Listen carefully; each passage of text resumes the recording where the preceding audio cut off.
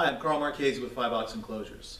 Several Fibox Enclosure series offer preformed knockouts to allow for a quick and efficient modification of your enclosure in both the field and factory floor using common everyday tools. You're going to need a hammer, a flathead screwdriver, and safety glasses.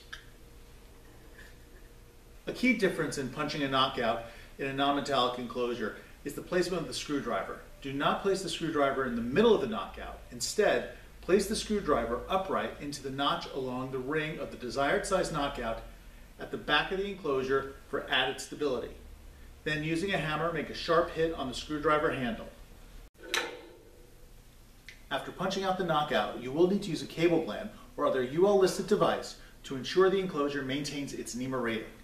For additional information or questions, please contact your local Fibox representative. And for customized cutout locations, or if you just want to save a few moments, contact Fibox regarding our CNC machining to customize your enclosure before leaving the warehouse.